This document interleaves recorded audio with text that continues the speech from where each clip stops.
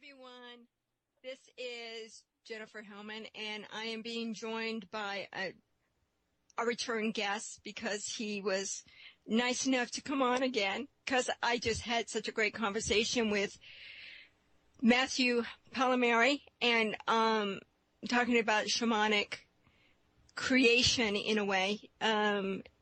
We were discussing before we came on about you have a movie coming out from a book that you did. Tell us about that. Yeah, thank you.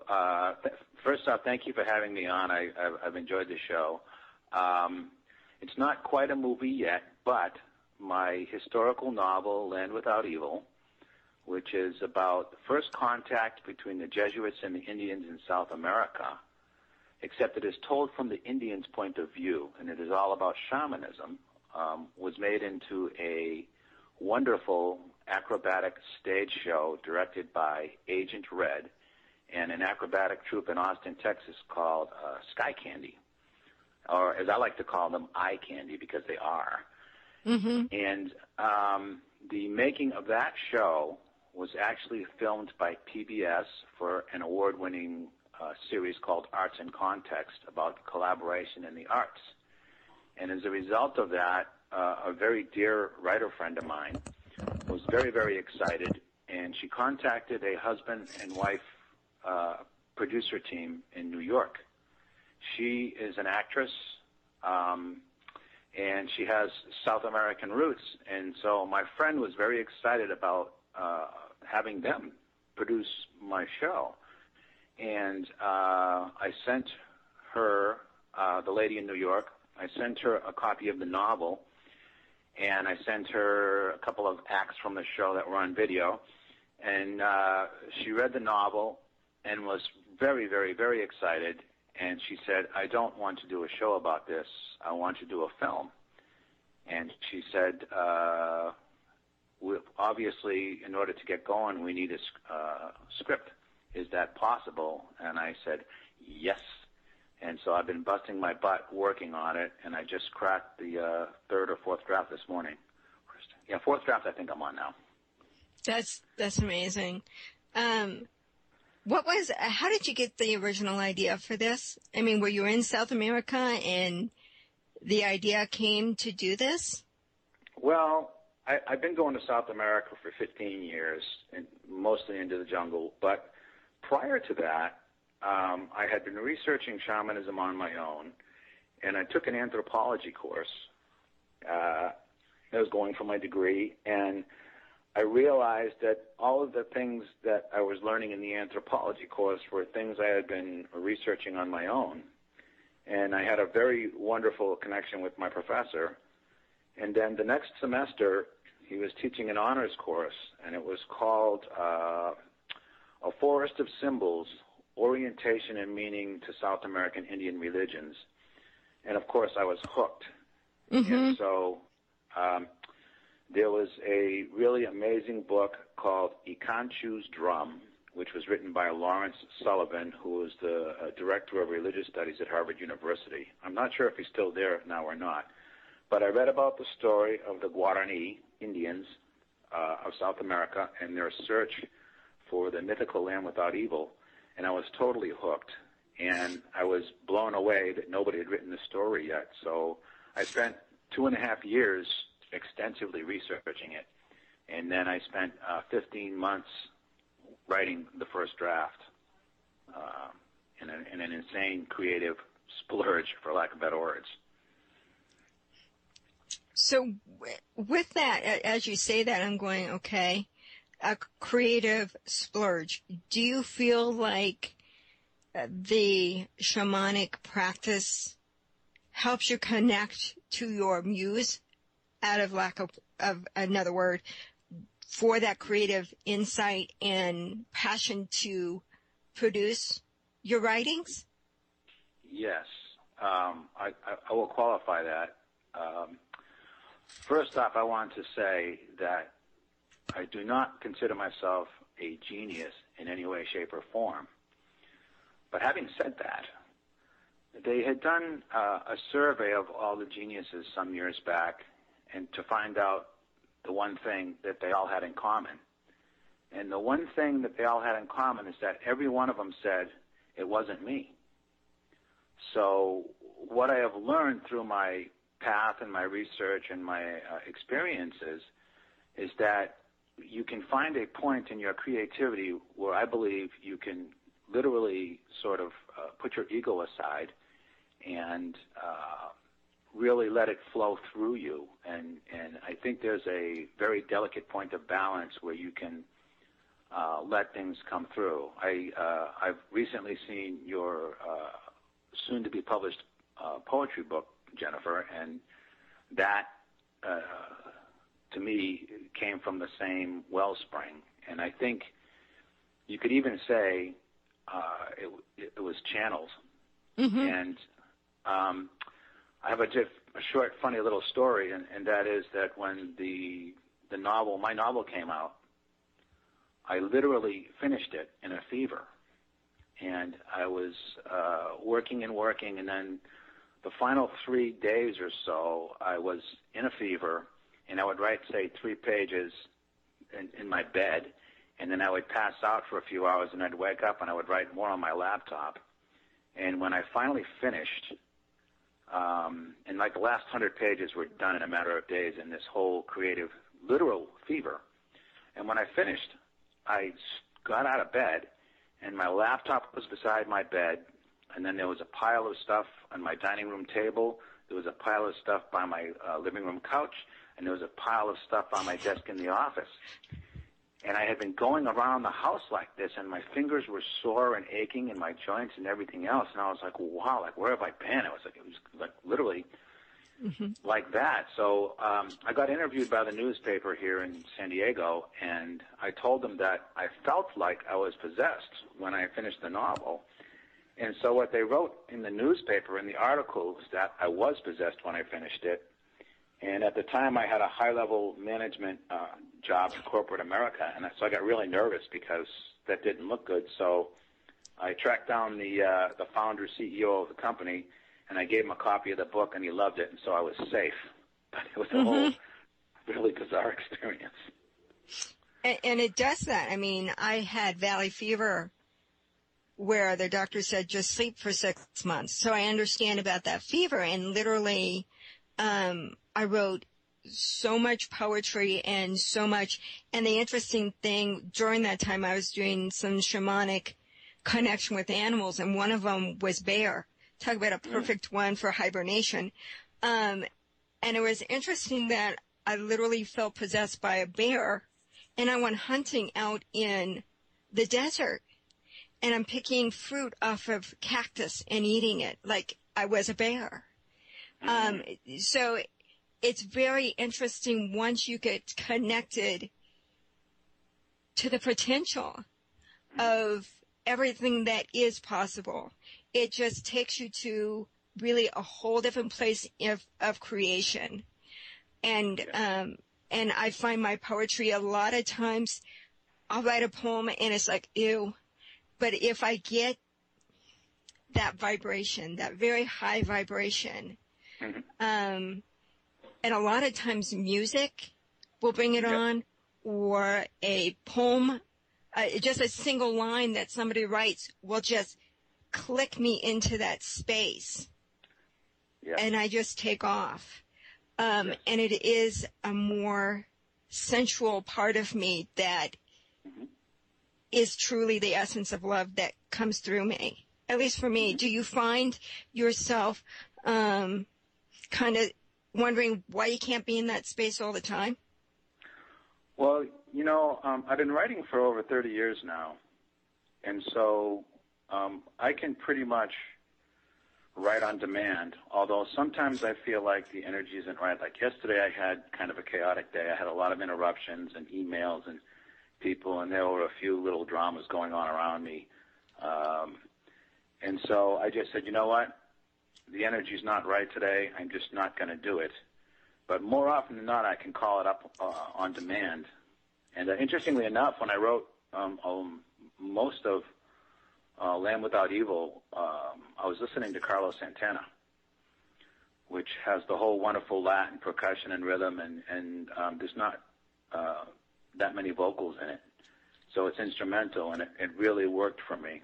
Another thing about music, slightly off topic, but not really, is I've been working with, shamans and stuff in South America now for about 15 years, and I've worked with a number of different plants in the jungle, and the primary one that I've worked with is ayahuasca, which is a combination of two plants, and it puts you into a visionary state. And what they say in the lore of the jungle is that ayahuasca is the river, and that the songs and the icaros and the incantations that the shamans do are the boats that carry you along the river. And I just love that metaphor. I also want to add something else about, because we're talking about fever dreams and things like that. Many cultures and many traditions of shamanism, there are a number of ways to reach a visionary state. I always make the joke that, Christians maybe don't like me, but in the Bible they say that Jesus fasted for 40 days and 40 nights, and he went to the desert and saw God. Mm-hmm. And of course, a shaman would say, or anybody goes into the desert for 40 days and 40 nights and fasts, they survive. I guarantee you they'll be talking to God too. Right. And and so there are a number of ways to reach visionary states. There's fasting, there's dancing, there's mm-hmm. fever, and all those things. And it's interesting we're having this discussion right now because I just cracked open this next revision of my screenplay, and the opening of the story has the protagonist, a shaman. He gets a fever and he goes into a fever dream and gets his visions. So it's a big part of shamanic tradition, is my point, and there are a number of ways to do it. Yeah. So I kind of wanted to make that point because it seems relevant at the moment. It is.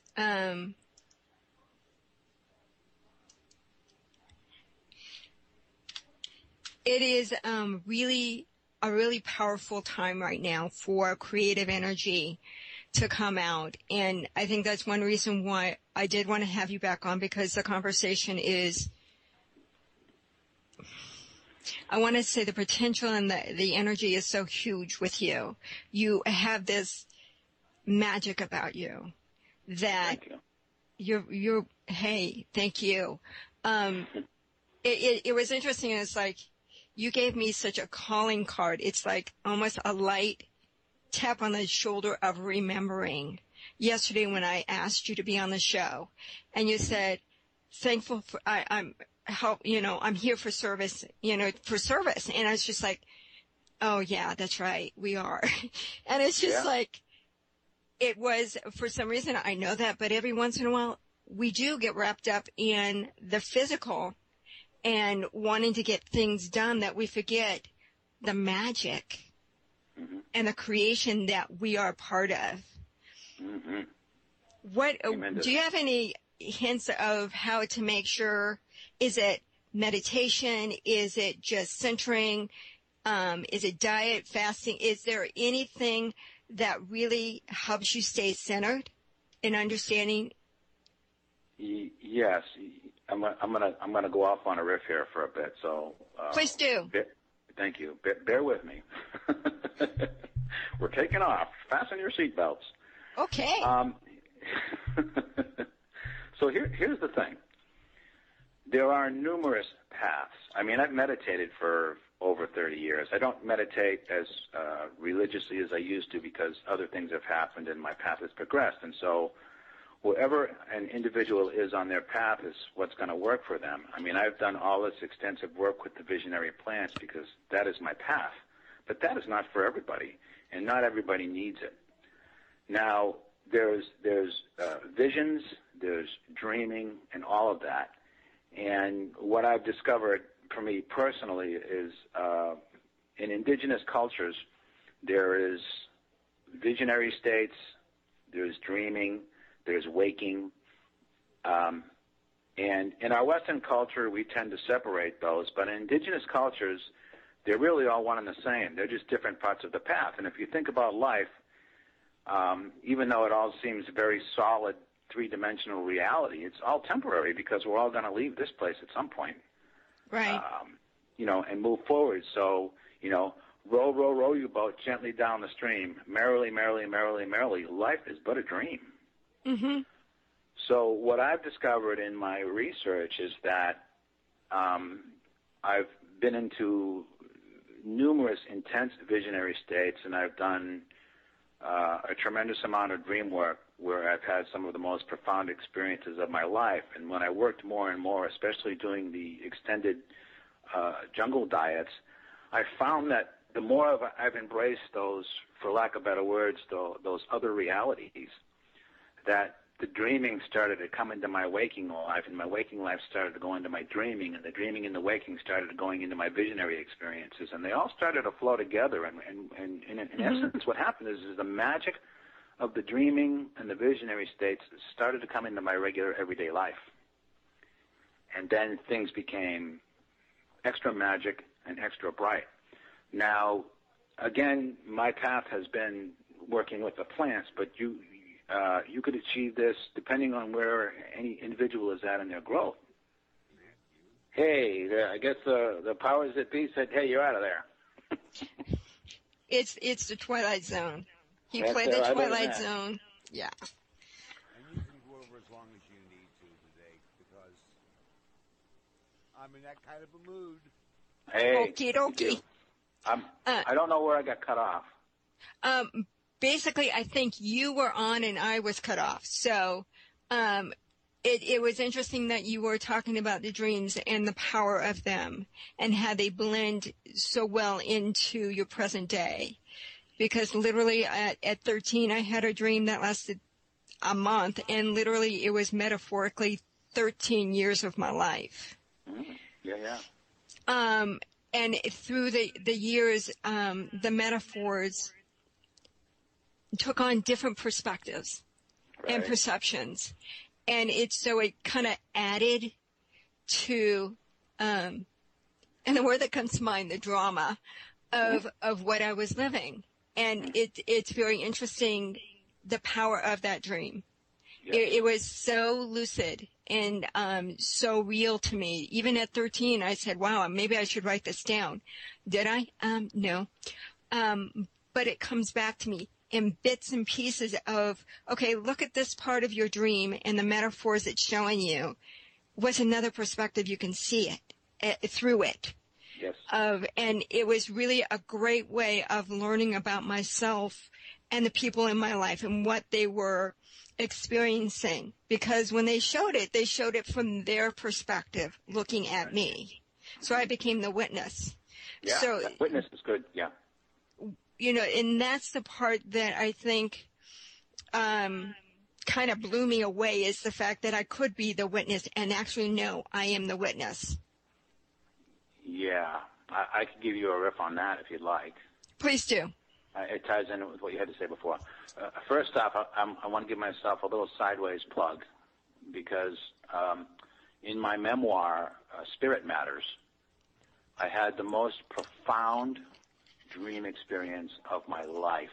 I had a few of them, but the most profound in the jungle tied in with my visions, which was very amazing and profound. I'm going to leave it at that. If anybody wants to know, sorry, you got to buy the book. And what was the name of the book? One more time. Spirit Matters. And it's on Amazon and every, on my website, and it can be found. But this is the thing I believe. In fact, I was trying to get to this before we got cut off, having to do with what you're calling the witness, which I love.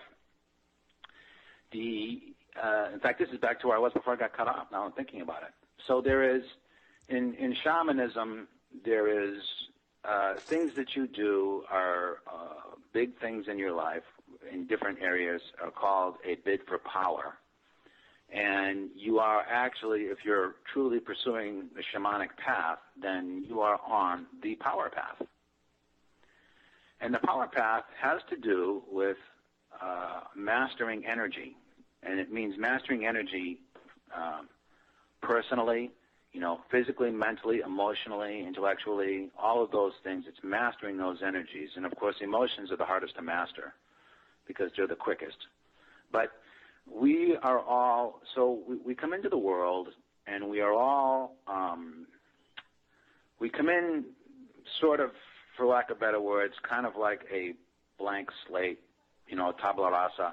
And we look and we experience and we feel the energies of everyone around us who's in our immediate life. And, of course, how do we learn? We copy people. We empathize with them. We feel them, especially the bond between mother and child. It's literally physically attached prior to birth, and then in birth, the emotional connection between a mother and a child is very, very intense and powerful. And the child can feel things the mother's feeling. I even believe, telepathically. It's that powerful. Mm-hmm. So we start off in the beginning of our lives being reflective. We reflect everything we learn. How does this person deal with that situation? We watch and we feel and we observe it on different levels, and then we emulate it because that's how we're learning. Everybody around us is, in essence, teaching us. But the problem is, it's not really a problem. We have to develop, that's how we develop our personality and our ego. But people come up with strategies to deal with situations in their life because they really don't know any better way, and they learn from the people around them who don't necessarily know a better way.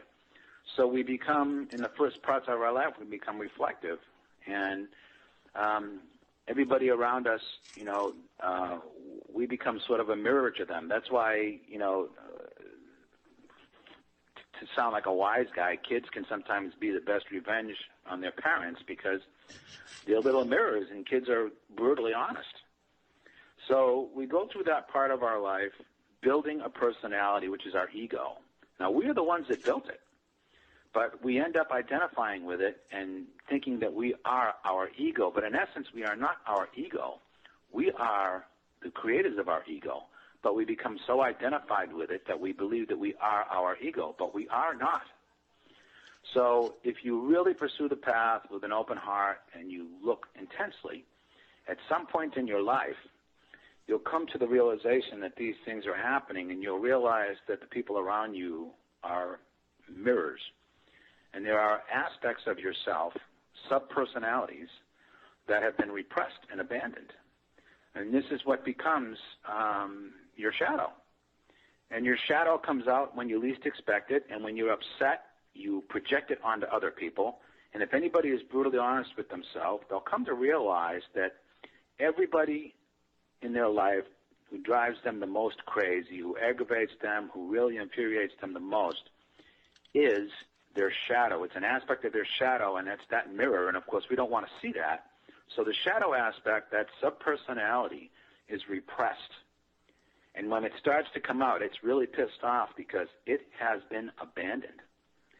So one of the key modes of the shamanic path is to seek out these subpersonalities, and it is often a very, very terrifying experience because it's all the things that we don't want to see in ourselves. But when you have these subpersonalities and you're doing all these different things to suppress them, you have, in essence, what is called energy leaks. And the subpersonalities are not only abandoned alone, but some of them work together, and many of them work together in different ways, almost like I like to think of it as a gang. And they work together in different ways, and they'll actually, even though they're trying to do you good, they will do your undoing. So what will happen is you'll start to discover these subpersonalities, and over time, if you have the fortitude and the bravery to actually bring them back to yourself, then all of these little energy leaks that you have had start to come back to yourself, and they start to gather around into what I like to call witness consciousness, which you just mentioned a little while ago. Mm-hmm.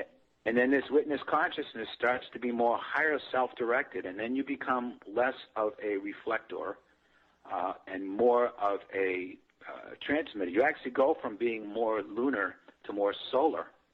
And if you're doing your work right and you grow older, then you become more of a positive mirror for people, and you become more higher centered, and your witness consciousness becomes stronger and stronger. and you become aware of it. And even though, you know, I can be going through an experience in life, and I watch my little subpersonalities going nuts, and I laugh. Now, these days now I laugh at myself. I go, oh, really? And I don't give it any energy. So, you know, you can get lost in those things, and you can lose your temper and do things you regret later because you're caught up in the emotion. Mm-hmm. Or you can grow in awareness into this witness consciousness and just watch it go by, but not act on it and not give it the energy. And over time, they quiet down, and they start to become more, the whole band starts to sing more of the same tune, and you become more integrated, and you become more whole, and you start to regain your personal power, and that's when things start to really happen. It sounds complicated on some levels, and it sounds simple on some levels, but you really have to pay attention because there are dangers all along the way of your ego getting out of control. I've seen people learn a few things, and then they suddenly think they've got it because they've been fooled by their ego. And then they think that they're a guru or they know it all. And then they're off, and then they end up losing the trail. And you really need to be self-aware. And self-awareness and cultivating awareness, you know, comes from many things, including meditation, which is a great practice. Go ahead. No, I was just, it's hard to, there isn't a set number of sub-personalities, correct? No, that's correct, and everybody is different. So it's, at least if I know I'm still working on getting over some of mine. Got in touch with one yesterday.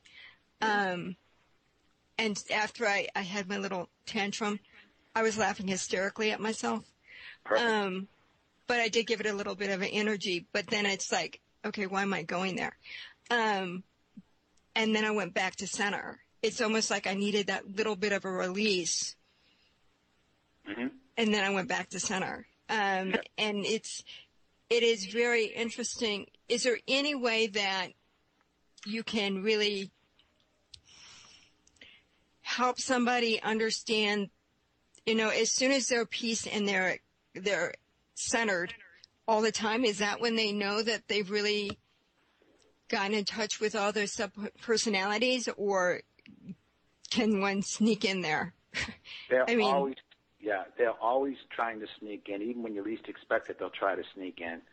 I always love to say that you never arrive. Anybody who thinks they've arrived are delusional. I haven't arrived. It's never ending, but it does get easier. And it's kind of a joke. There's all these voices in my head, and I'm starting to know which ones to listen to. And the key, truly, in all of this, is how does it make you feel? Because when you feel, that is the energy. If I'm upset or tweaked or pissed off, I stop myself and I go, whoa, what's going on here? Where is this coming from? And I dig down and find out where it comes from. And much of it even goes back to birth. There is the whole birth thing that happens, the sort of original trauma of coming into this world. I want to mention really quick two really great books that aren't mine, so I'm not plugging myself here. But there is one called The Dark Side of the Light Chasers by Debbie Ford. And it really simplifies, it's a simplified model to show how to look for the subpersonalities. And in that book, she actually gives them names, like Delusional Debbie or Mental Matt or, Pissed Off Paul. They all have names. And then if anybody wants to explore it in much further depth, I worked with a gentleman by the name of Jose Stevens and his wife, Lena. And they have the Power Path School of Shamanism. And Jose has written a number of books, but the one I've probably bought tons of copies and given it away. It's called Transforming Your Dragons, How to Turn Your Fear Patterns into Power. And it's Jose Stevens, Ph.D., and it actually really gets into depth about the subpersonalities and the sort of the patterns and the, for lack of better words, classifications that they fall into. And it really helps you to put a face on them. And once you can put a face on them, you start to see them in action. And even when you catch them initially, they'll keep coming back, and they'll keep testing you in different ways. And so there's a process that you go through where initially you're just swept up in it, and you don't even know what happened. And then you're in the middle of the madness, and you catch yourself in the middle of the madness. You go, oh, look what happened. Geez, I've been crazy now for the past 5 minutes. And it kind of sounds like what you just did yesterday, actually. Right. You know, then that happens a few times, and then as more time passes, you start to see it coming. And you can see it coming, and in your mind you can watch it unfold, and you can even let it unfold in your mind, but you don't act on it, and you don't give it energy, and it passes quickly. And then over more time, it just becomes a peep, and you see it for what it is, and you catch it right away. Now, tying in with what I was saying about the energies and how they feel, I want to mention something that was really great that you just said a little bit ago, and that has to do with the fact that you caught yourself in the middle of all this craziness, and then you laughed. Now, laughter is amazingly powerful medicine on numerous levels. It's even been proven physiologically. And actually, laughter and a bit of humor is a big part of the shamanic tradition. That's where coyote comes in quite a bit. Mm-hmm. Because, you know, trickster and laughing, and you can't, regardless of all the stuff that goes on, you just can't take yourself too seriously, because if you take yourself too seriously, you're getting caught up in the ego. So laughter is an amazingly powerful medicine, and if you think about it, what is laughter energetically? It's kind of a joy, and it's a release, and it's wonderfully liberating. Very much so. Yeah. And it really does get yourself out of yourself. Absolutely.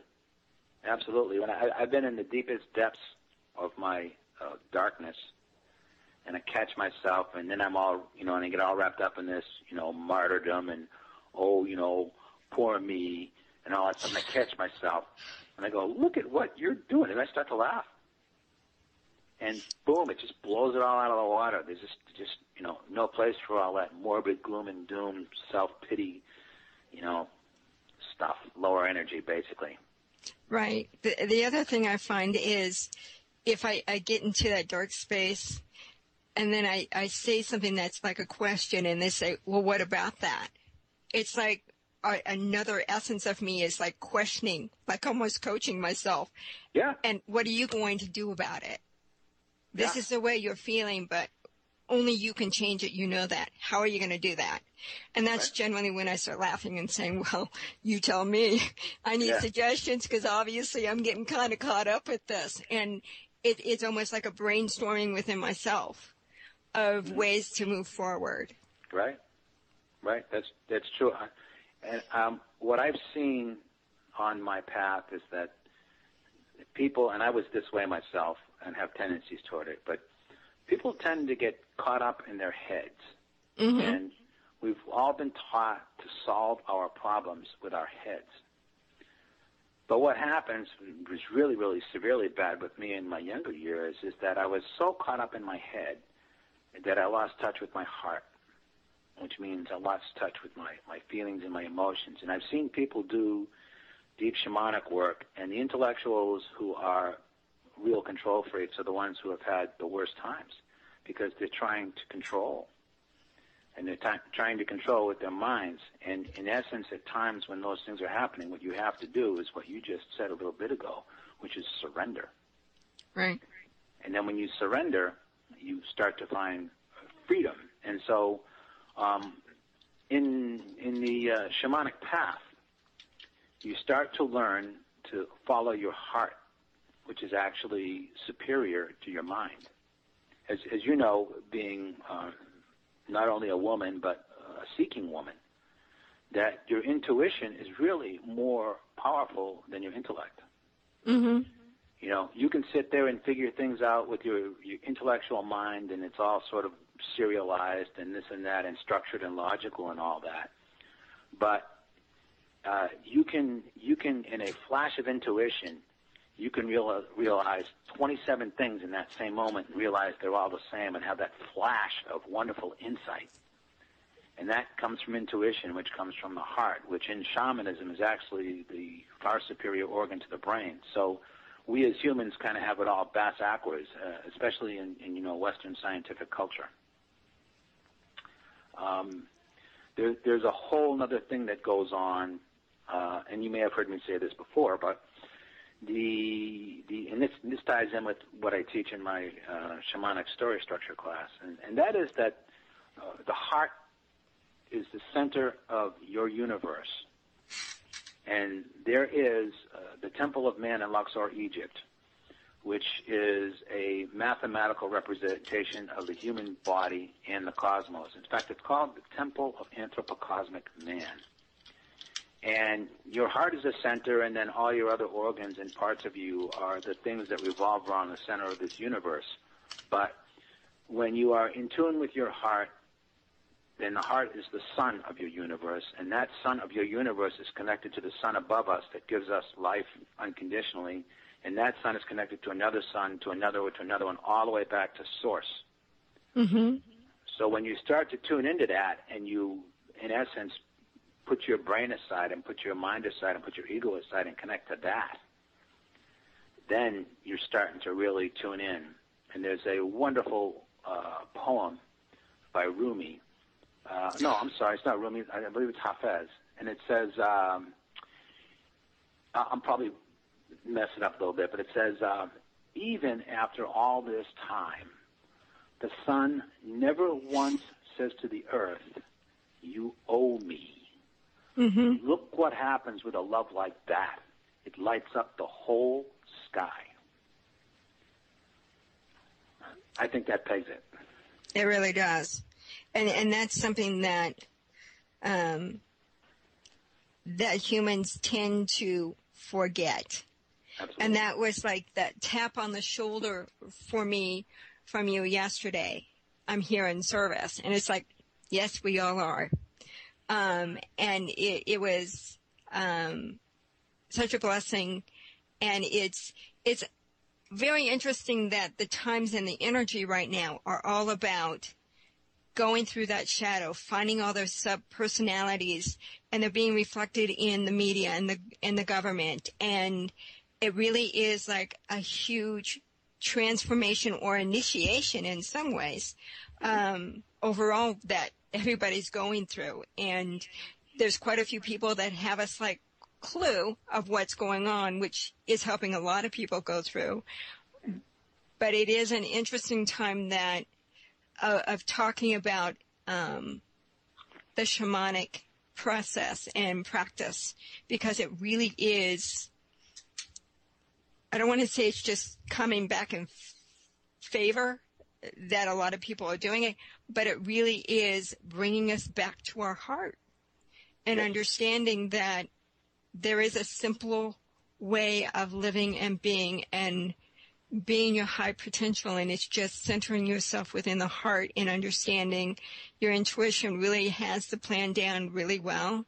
And it's when you try and create something that's really off. It's not that, at least for me, I don't think the heart wants you not to have those adventures and go off center a little bit just to find yourself back to center. But it's so much simpler if you just say, okay, today I'm going to have fun. Yes. Fun is probably one of the primary, cosmic principles, for lack of a better word. You really got to lighten up, And it's interesting because when I was doing a lot of the shamanic work, coyote was around me so strong. Oh, yeah. I literally had coyotes outside my window. Oh. Literally, and staring at me, and I actually had this one that was a pup, and I watched her grow up, and she was very skittish. She would always look up, like she was afraid of a bird attacking her. Mm-hmm. And I always thought, well, maybe she's afraid of that 2x4, because I often looked at her and thought of Wile E. Coyote, because that's the way she was waiting for that bomb to blow up. But if I see coyote, it's like, okay, time to laugh, time to have fun, time to get over myself and regroup. Yeah. And that's the one thing that I think really helped me through my processes is the fact that I connected so strongly with the animals because they were like physically around me. And I've had some that literally came to me in spirit. There was just no way physically they could be there. But yet I had this visitation with them on. And it's, I'm very grateful for those moments of connection because if you really understand the animals and they are some of the greatest teacher. Nature is the best teacher. That's why I love the jungle so much, because you're immersed in it, and you are correct. And when you start to become more aware and your energy starts to become more centered, as you've been saying, and more grounded, you will see animals will respond to you differently. Mm-hmm. I've had some very, very, very, very powerful animal experiences. Even just about a year or two ago, I was in a place doing some shamanic work, and nobody was around, and it was at dusk, and this fox came. He came out. I mean, this really happened. And I looked at him, and he looked at me, and what I realized is when you connect with animals in this kind of a way, it has to be on their terms. So I just slowly squatted a little bit and looked at him and kind of put out the energy. And I'll be damned if he didn't come over to me, and then he rubbed himself up, back and forth across my legs the way a cat does. Right. And part of me wanted to pat him, but I knew if I pat him, it would freak him out, and it had to be on his terms. So he just rubbed against me for like a minute. It was just really amazing.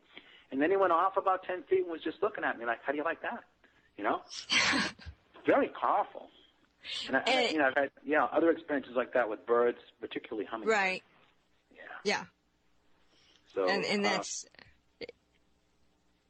go on.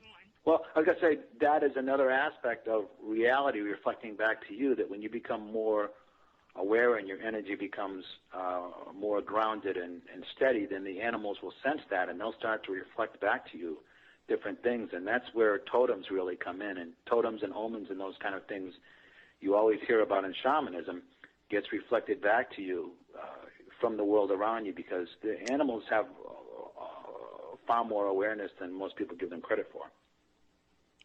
Definitely. I had a similar situation, though I was inside my house and 3 bobcats, baby bobcats, were playing, and literally there was a screen between us, and we were almost nose to nose. Mm-hmm.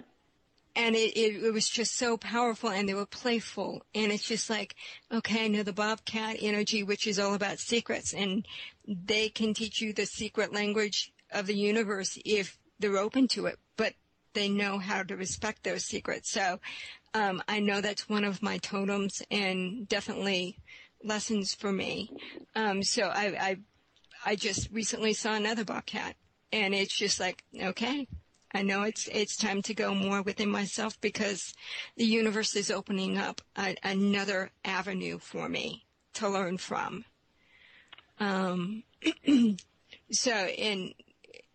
There's a wonderful book by Ted Andrews called Animal Spirit, and he has another one. Do you remember the name of the other book?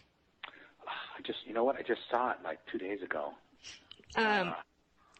His work is brilliant. I actually took a class with him. Oh, nice. Yes. And then I had him on my show, and then within 6 months after having him on my show, he died. Oh, wow. Yeah. And talk about, he has the energy of a leprechaun. He is a natural spirit, and he just was a really beautiful soul to kind of bring out the animal energy. So I highly recommend, if you're interested in finding out more about your animal spirits, just check really any of Ted Andrews' books. He is an amazing writer and teacher. His website's still up with a lot of information. He must have like 15 to 20 books. Yeah. Amazing. He goes even into the mystical animals like unicorns and dragons and fairies and all those beautiful energies and connecting with trees and flowers and plants and what they're trying to tell you. And it was interesting how I kept seeing gardenias. Really powerful. And I looked in the book, and it's a great essence to open up your telepathic abilities. And it's just those little simple things that you pay attention to what is coming to you. That's awareness. And it's magic. It's just like, oh, I get it. You know? Yeah. My biggest totem, my primary totem for some years now has been the hummingbird, which, is my email is picaflor, which is Spanish. Picar is to bite and flor is flower, so it's picaflor, and there's a number of songs in the Amazon about picaflor. And I had a friend tell me that hummingbirds were the nerve endings of God, and I thought, wow, I love that. And the other animals are really kind of emissaries. As a matter of fact, one of the primary themes in this novel, Land Without Evil, that I'm adapting into a screenplay, the main character, his name is Avatape, which means the messenger bird of Tupa, which is kind of a nature deity. And his whole quest is to try to find the song of Tupa in order to connect to spirit and find his guidance. And so it is prevalent throughout worldwide cultures in shamanism, and when you're really aware and really paying attention, you do notice those things. Unfortunately, in our contemporary society, where we're so caught up on our computers and our buildings and our cities, that most of us have lost touch with that. Well, a couple things. Hummingbird is the joy of life. What a beautiful totem to have. Oh, yeah. And the other thing that I find very interesting is a lot of animals are coming into the cities now. And partly because we've gone over into their territory and they're losing territory to live. Right. But it's interesting that they're making themselves known. Yeah. They're like, hey, wake up, you bozos. And you hear of the animals and what they're going through, and it's like, that's the thing that breaks my heart, is the way that humanity is treating nature, and that's something that really needs to change quite quickly, or else we are going to go too far out of whack. The other thing that's interesting is species that were one time thought to be extinct are coming back. That's wonderful. And it's just like, okay, time for their message to come back. Yeah. So with the process now of, let's say you're opening yourself up to your guidance and to nature and all, do you have some tips on how to use that for the creative process? Yeah. I'll see if I'll start with my own experience and then see if I can bring it into perspective for all of your listeners.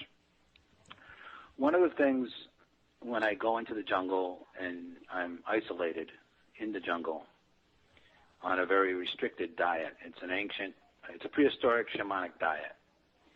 And when you're on it for a period of days and you're working with all these different plants, or as the shamans would say, working with all these different plant spirits, then what happens over the period of days, okay, you're mostly by yourself and they bring you your food. And so you have no regular routines. And so you could be up all night, sleep half the day. And over the days, as time passes, you get more physically weaker. And your dreams and other things become more vivid. And so, in essence, what happens is the boundaries between your subconscious and your conscious really start to blur. And your subconscious rises up. So if you have subpersonalities, which in other older cultures they would even call personal demons, they rise up and you have to deal with them. And then your awareness, the more you deal with those energies and the more integrated you become, the more your awareness expands and the more connected you become with your environment. And I've actually been to the point where I was laying there with my eyes closed and I would think of somebody and then I would sit up and about 10 seconds later they'd come walking over the hill.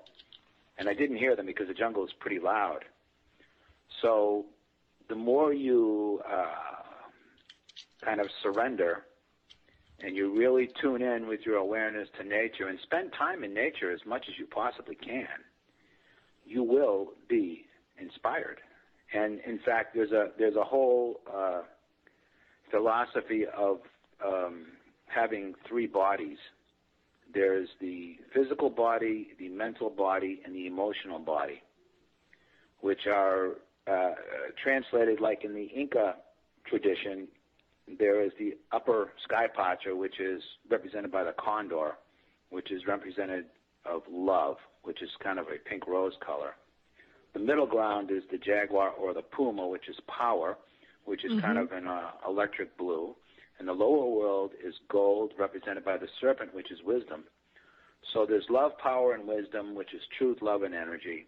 And we all tend to react with one part of ourselves than the other. Like males tend to react first intellectually, and then maybe emotionally, and then physically, or they may act physically, then intellectually, then emotionally. They're never always in sync. And women tend to be emotional first, and then, these are generalizations, but the three bodies are never quite acting in concert. So if you get stuck, like what I was doing this and didn't realize it for years, but when you get stuck, if you're writing in your creative process and you're stuck, then what you do is you get up and stop what you're doing and go out and you take a walk. And you shift your energy from your intellectual body. And you may even haven't been going from your intellectual into your emotional body because you're freaking out because you're not writing. But if you just get up and you walk in nature, if you're in a lucky position such as myself, you can walk by the ocean where you have all that wonderful energy. But you can walk the trees, the plants, and immerse yourself in those energies. You will get past your writer's block, I guarantee it, or any other problem solving you're trying to have.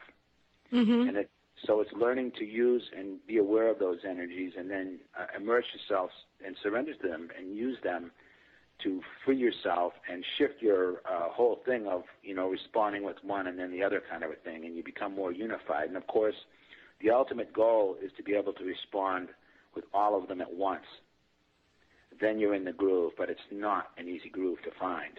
But if you move about, it's amazing the things that can happen in terms of freeing your creativity, especially when you're moving about in nature and just immersing yourself in all those energies.